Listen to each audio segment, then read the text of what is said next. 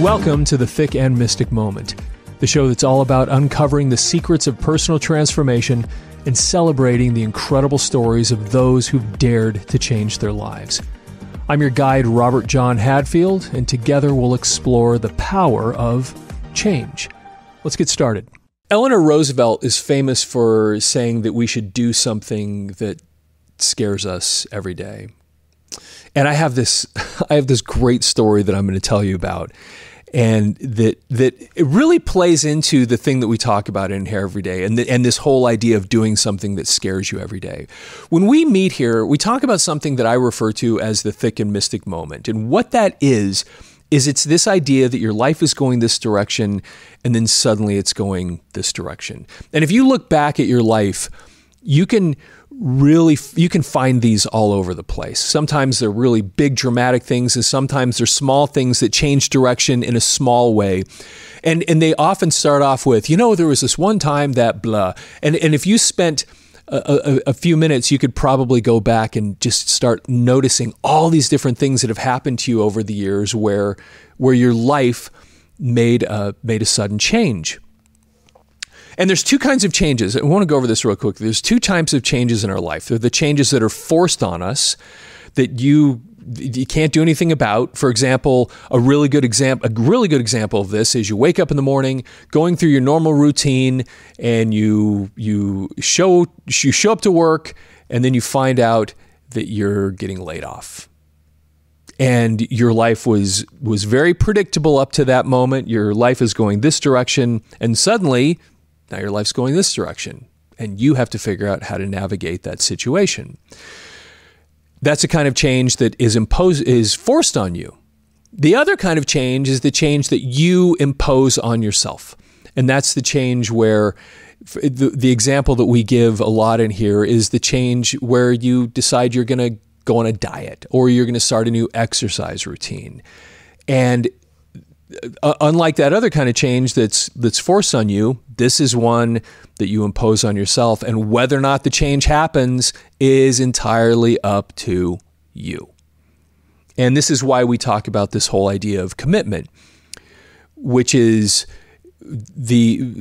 my definition for commitment is following through with a decision even when you don't feel like it anymore. Because, for example, if you decide, boy, I'm going to start working out. I'm going to start every single day. I'm going to get up at 5 o'clock from now on, and I'm going to get up and I'm going to go running, or I'm going to go to the gym, or whatever it happens to be. And then 5 o'clock in the morning shows up the next day, and suddenly you don't want to get out of bed. And we've probably all experienced this kind of thing before. And once that excitement is gone, you have to have that commitment to follow through and actually do what you said you were going to do. And really, a lot of these things come down to this thing that we all know about, which is called your comfort zone. And of course, when a change is forced on you, it forces you out of your comfort zone.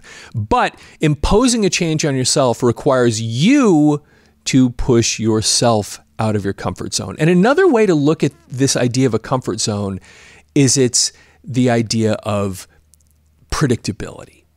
It's being in this area where everything is predictable. I know what's going to happen. I'm comfortable here because I know what happens every single day. I know the situation. It's predictable. And the things, these other things where you lose a job, suddenly your life is unpredictable. And so it's a little bit, getting back to what Eleanor Roosevelt said, it's scary. And the same thing with exercise.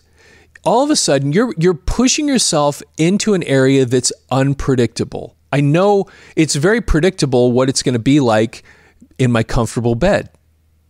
I'm comfortable here. And I'm pushing myself into this thing that's unpredictable all of a sudden. And it isn't just, exercise routine, that's one, but I mean, you have the idea of starting a business. What's going to happen? I'm entering into this world of unpredictability. The going to your boss and asking for a raise, moving. These things really have low penalty points, but they have a potentially great payoff because you're forcing yourself out of your predictable life. And of course, the obvious things are when you sit inside a comfort zone and everything is predictable, you don't grow, first of all. And the second thing is life goes by really, really, really fast. Because if your life is predictable and you're doing the same thing over and over and over and over every day, really interestingly, that's part of what makes life just seem to fly by. Because you never do anything different. It's the same thing, routine, over and over and over again.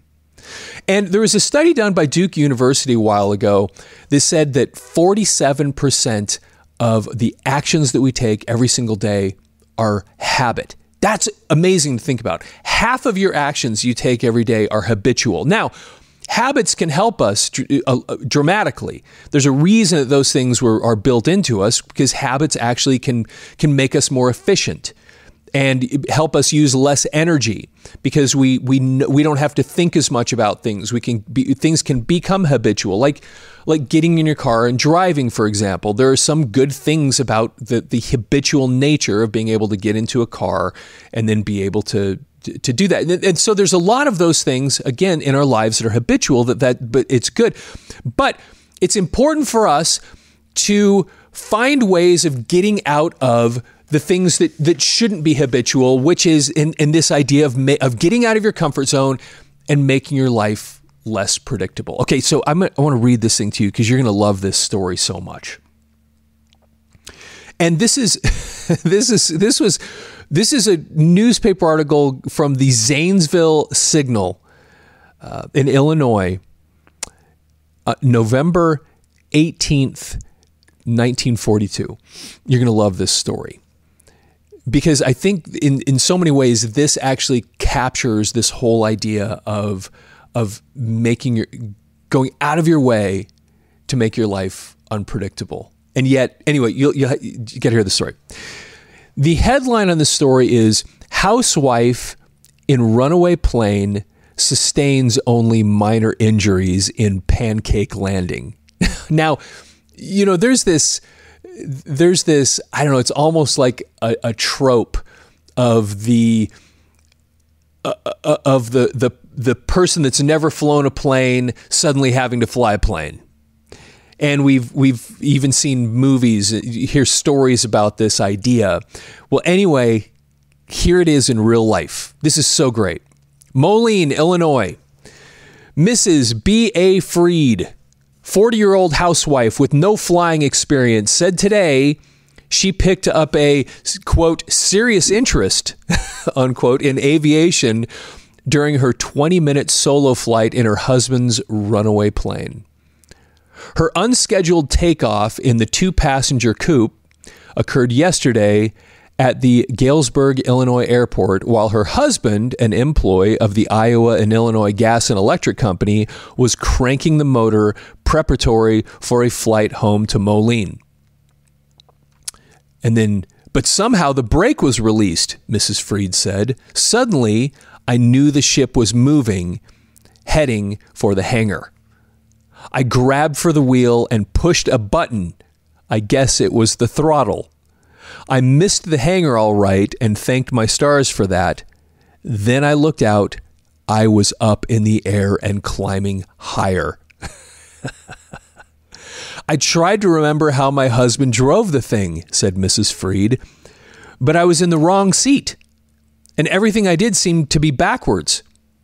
I crawled over to the driver's seat and eased up on the wheel. I was in a sort of daze, I guess, but the plane stopped going up, and it wasn't coming down either. The thing steered just like a car, I found, said Mrs. Freed. I kept it going around in a big circle and wondered how I'd ever get it down. I don't know how long it took me to work up the nerve enough to try landing. I experimented with the wheel. Okay. The plane swooped toward the landing field. It leveled off, but hit the ground with a smack and bounced almost 30 feet into the air again. I yanked out the throttle and up she went, said Mrs. Freed. I didn't think I'd ever want to try that again, but I did. The plane came over to the field, overshot, then dipped sharply, cutting the tassels off a cornfield. Then, the nose wheel snapped off and the plane skidded to a pancake landing. Mrs. Freed suffered only minor cuts and bruises. Okay, that's a great story. So you have this woman who's sitting in a plane. I can't even imagine how this actually happened, but apparently it did. She's sitting in a plane. All of a sudden, the plane starts moving, and all of a sudden, she's up in the air flying the plane. Now, as it said here, she'd seen her husband fly it a little bit, so she kind of knew she'd seen some of the motions and somehow managed to figure it out, but then went through a cornfield and the whole thing and ripped off the front wheel of the plane, which is pretty intense. I mean, that's an intense experience to go through. And you can imagine being in that situation where you're having to figure out how to land this thing. And then when you do, you basically crash it. You hurt yourself. You somehow walk away from it, although you've severely damaged the plane, broken the wheel off, pancake landing, skidding to a stop. Now, that's the story. And of course, we're sitting there. The focus of the story is it's amazing that this woman, managed to do this and flew this plane and managed to get it down onto the ground. And there's the story, right? Okay. And that is pretty interesting. But to me, the real story is what we don't know. Because I want to ask you something, and this is the thing to think about. Because would have been unbelievably, if this happened the way they're saying it happened here, this would have been unbelievably frightening for her to be in that situation. And then at the end of it, to basically crash the plane and survive it. Pancake landing, ripping the wheel off, grinding to a halt. Now, we don't know anything else about this lady. We don't know anything else about this story. Don't know who she was. No, nothing else. But here's the thing to ask. This is what's interesting to me. If we went back to this lady a year later and she told us that it scared her so much she never got in a plane again, that wouldn't surprise us. Or if we went back a year later and we found out that it was such a thrilling experience, she went and got her license and now flies more than her husband, that wouldn't surprise us either.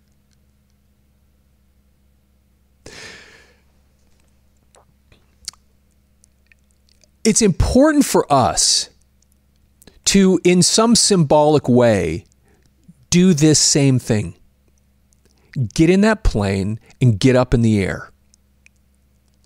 So often, when we have these big radical changes that happen in our lives, for example, the one that we brought up a little while ago of losing a job, we probably all know people, and maybe even ourselves, that have had an experience like that. And we look back 5 years later and say, losing that job, looking back, was one of the best things that ever happened to me. Like, it wouldn't surprise us if we heard this lady say, getting caught in that uncontrolled plane and going through that crash was one of the best things that ever happened to me. That wouldn't surprise us at all if she told us that later in life. And it goes for all these other things too, where we step into the world of unpredictability. If you start a business and that business fails, we walk into that world of unpredictability and we start that business and we don't know what to expect and we have all these unknowns and we have to figure out all these different things and we find ourselves dealing with things we never even imagined before. And even if it fails, 10 years later, you would look back at that and tell yourself, that was one of the best things I ever did, was starting that business. I learned so much. I grew so much. So many things happened that changed my life. Same thing with moving. That move to a new place. I didn't know anybody. It was a totally new experience. I didn't know the area. I didn't know people. I didn't know what it was going to be like. But putting myself in that unpredictable situation was one of the best things that ever happened to me. And even something as simple as asking for a raise. What are the penalty points involved with that? What's the worst thing that can happen? They say no. And yet the benefit on the other side is great. What stops us from doing it? Yes, comfort zone, but ultimately it's this whole idea of unpredictability. We want to be in this predictable area. We want to be firmly on the ground, sitting in that safe seat. We don't want to be all of a sudden out of control, in the air. Nobody knows. I don't know how to run this thing. How are we going to get this thing down on the ground? And yet sometimes we need to force ourselves into those situations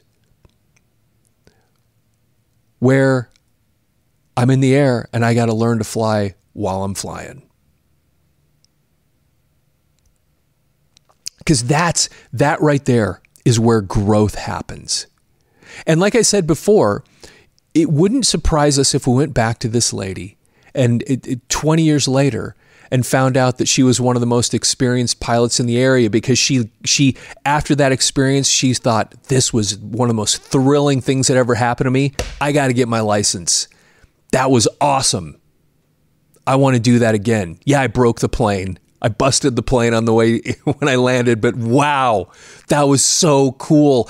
Being in the air and controlling that thing was such a thrill.